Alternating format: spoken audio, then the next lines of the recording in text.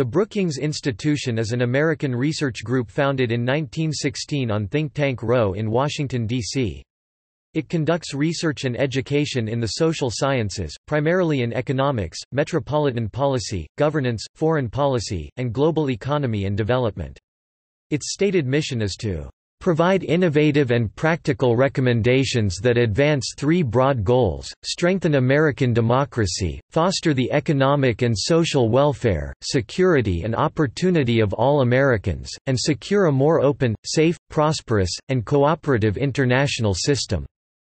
Brookings has 5 research programs at its Washington, D.C. campus: Economic Studies, Foreign Policy, Governance Studies, Global Economy and Development, and Metropolitan Policy, and 3 international centers based in Doha, Qatar: Brookings Doha Center, Beijing, China: Brookings-Tsinghua Center for Public Policy, and New Delhi, India: Brookings India. The University of Pennsylvania's Global Go to Think Tank Index report has named Brookings Think Tank of the Year and Top Think Tank in the World every year since 2008.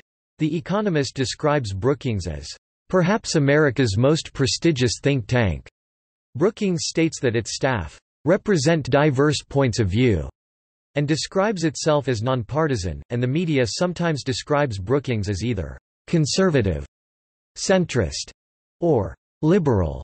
An academic analysis of congressional records from 1993 to 2002 found that Brookings was referred to by conservative politicians almost as frequently as liberal politicians, earning a score of 53 on a 1 to 100 scale, with 100 representing the most liberal score.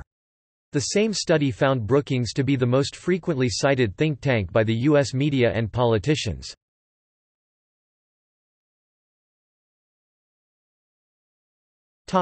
History.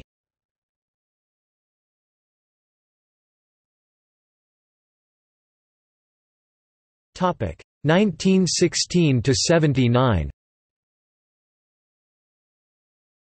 Brookings was founded in 1916 as the Institute for Government Research (IGR), with the mission of becoming the first private organization devoted to analyzing public policy issues at the national level. The institution's founder, philanthropist Robert S. Brookings (1850–1932), originally financed the formation of 3 organizations: the Institute for Government Research, the Institute of Economics, and the Robert Brookings Graduate School affiliated with Washington University in St. Louis. The 3 were merged into the Brookings Institution on December 8, 1927. During the Great Depression, economists at Brookings embarked on a large-scale study commissioned by President Franklin D. Roosevelt to understand the underlying causes of the Depression. Brookings's first president, Harold Moulton, and other Brookings scholars later led an effort to oppose President Roosevelt's National Recovery Administration because they thought the NRA was impeding economic recovery. With the entry into World War II in 1941, Brookings researchers turned their attention to aiding the administration with a series of studies on mobilization. In 1948, Brookings was asked to submit a plan for the administration of the European Recovery Program. The resulting organization scheme assured that the Marshall Plan was run carefully and on a businesslike basis. In 1952, Robert Calkins succeeded Moulton as president of the Brookings Institution.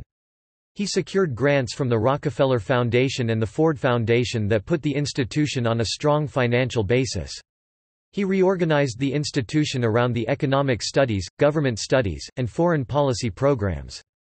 In 1957, the institution moved from Jackson Avenue to a new research center near DuPont Circle in Washington, D.C. Kermit Gordon assumed the presidency of Brookings in 1967.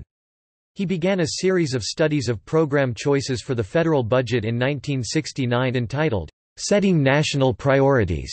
He also expanded the Foreign Policy Studies program to include research in national security and defense. After the election of Richard Nixon to the presidency in 1968, the relationship between the Brookings Institution and the White House deteriorated. At one point, Nixon's aide Charles Colson proposed a firebombing of the institution. Yet throughout the 1970s, Brookings was offered more federal research contracts than it could handle.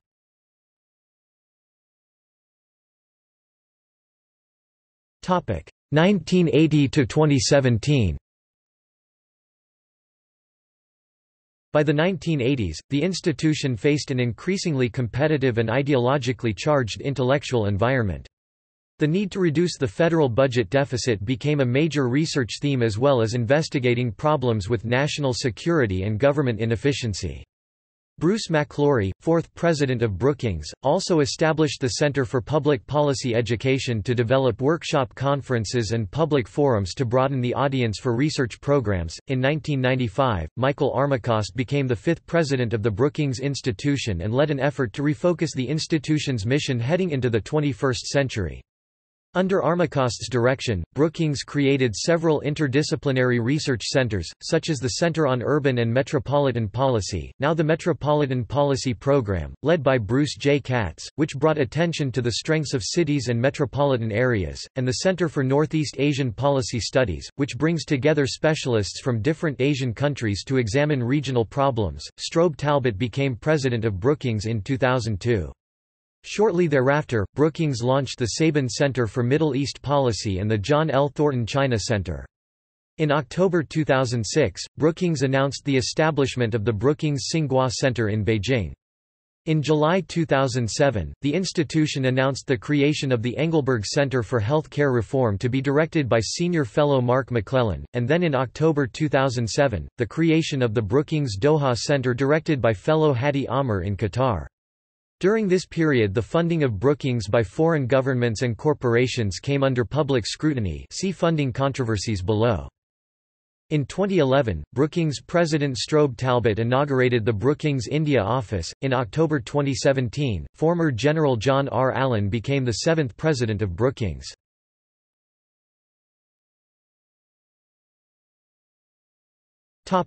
Publications. Brookings as an institution produces an annual report. The Brookings Institution Press publishes books and journals from the institution's own research as well as authors outside the organization. The books and journals they publish include Brookings Papers on Economic Activity, Brookings Review 1982–2003, ISSN 0745-1253, America Unbound, The Bush Revolution in Foreign Policy, Globalphobia, Confronting Fears About Open Trade, India, Emerging Power, Through Their Eyes, Taking the High Road, Masses in Flight, U.S. Public Policy Regarding Sovereign Wealth Fund Investment in the United States and Stalemate to name a few. In addition, books, papers, articles, reports, policy briefs and opinion pieces are produced by Brookings research programs, centers, projects and, for the most part, by experts.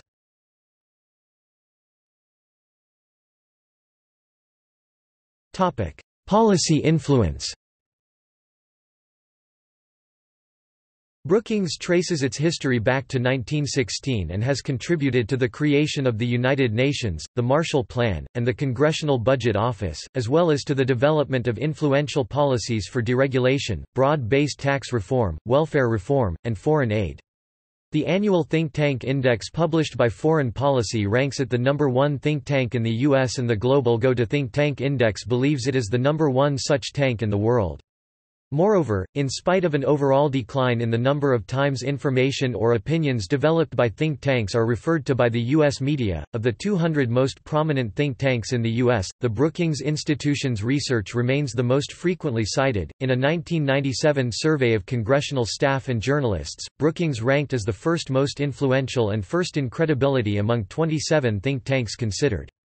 Yet Brookings and its researchers are not so concerned, in their work, in affecting the ideological direction of the nation and rather tend to be staffed by researchers with strong academic credentials, along with the Council on Foreign Relations and Carnegie Endowment for International Peace. Brookings is generally considered one of the most influential policy institutes in the U.S.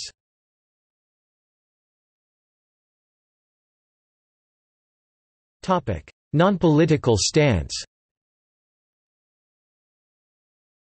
As a 501 nonprofit organization, Brookings describes itself as independent and nonpartisan.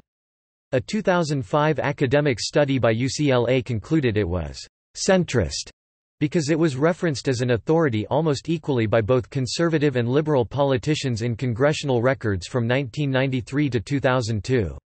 The New York Times has referred to the organization as liberal, liberal-centrist, centrist, and conservative.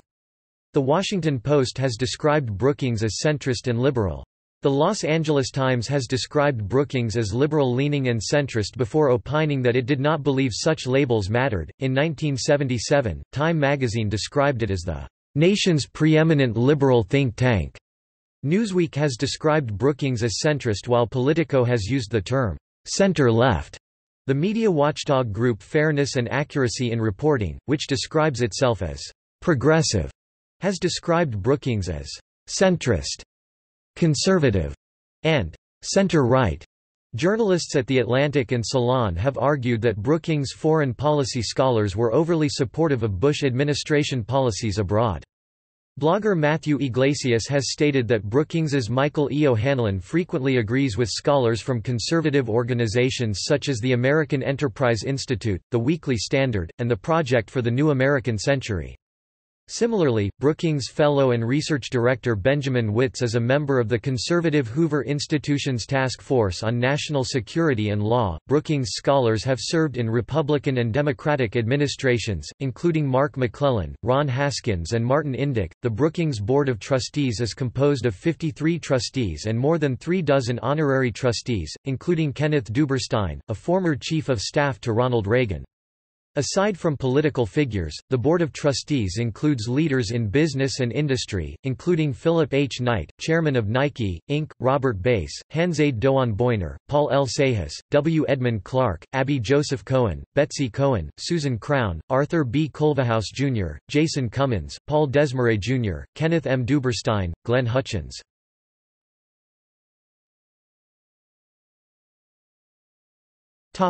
Notable scholars.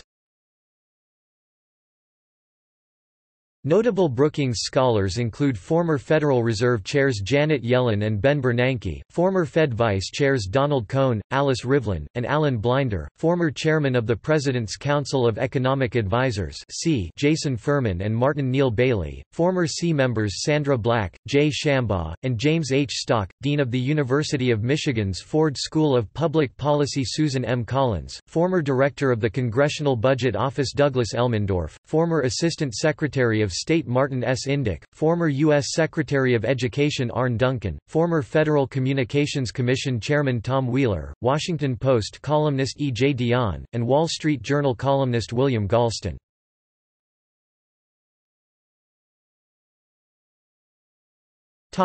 Research programs.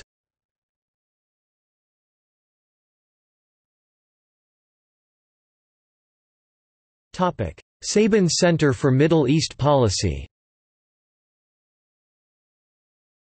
In 2002, the Brookings Institution established the Saban Center for Middle East Policy to promote a better understanding of the policy choices facing American decision-makers in the Middle East.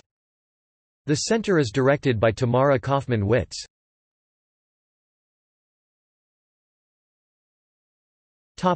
Brookings-Tsinghua Center for Public Policy. In 2006, the Brookings Institution established the Brookings-Tsinghua Center (BTC) for Public Policy as a partnership between the Brookings Institution in Washington, D.C. and Tsinghua University's School of Public Policy and Management in Beijing, China. The center seeks to produce high-quality and high-impact policy research in areas of fundamental importance for China's development and for U.S.-China relations. The BTC is directed by Qi Yi.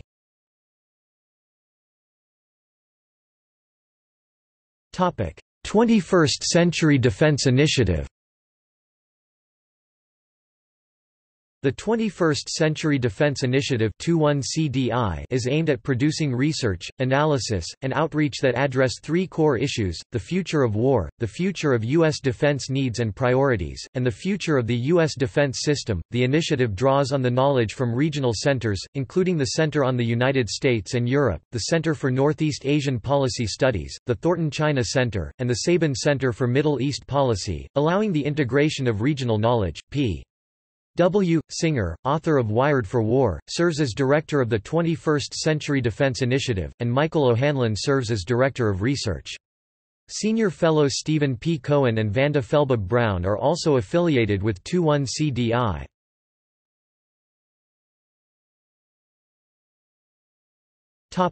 Brookings Executive Education. Under Brookings President Bruce McClory's leadership in the 1980s, the Center for Public Policy Education (CPPE) was formed to develop workshop conferences and public forums to broaden the audience for research programs. In 2005, the center was renamed the Brookings Center for Executive Education (BCEE), which was shortened to Brookings Executive Education (B), with the launch of a partnership with the Olin Business School at Washington University in St. Louis.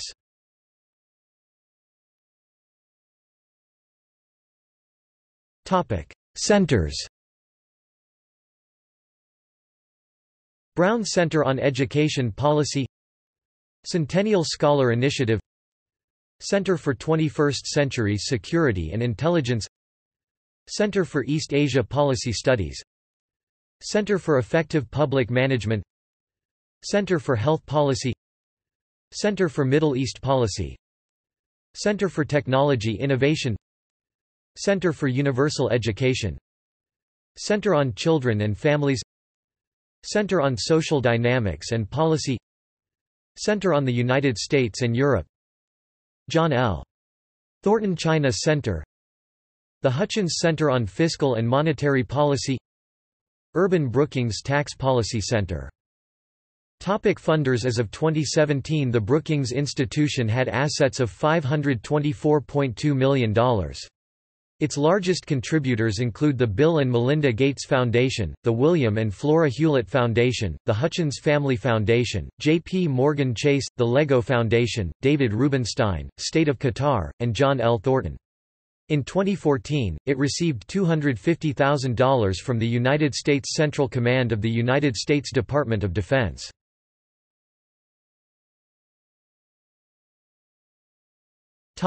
Funding details.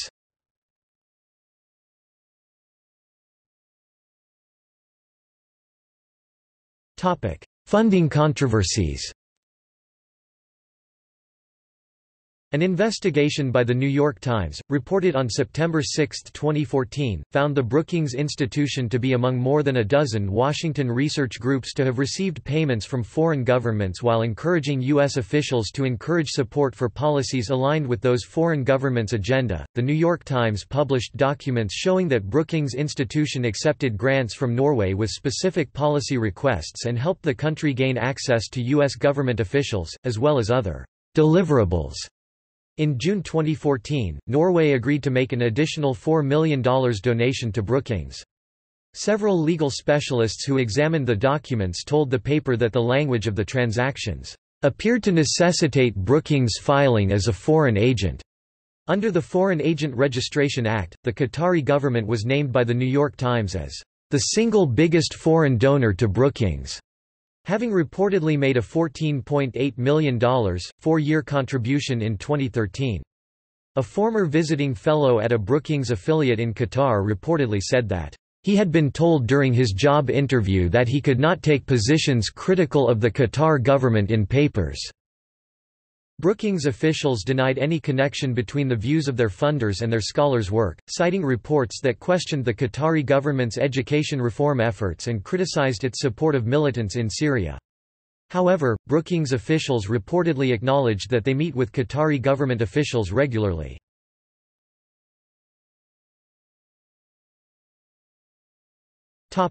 Buildings.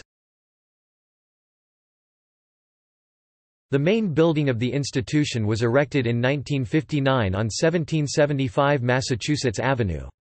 In 2009, Brookings acquired a building across the street, a former mansion built by the Ingalls family in 1922 on a design by Jules-Henri de Ciboure.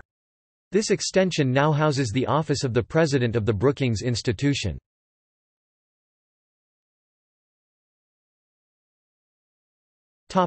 See also: List of Brookings Institution scholars, Rockefeller family, Tax Policy Center.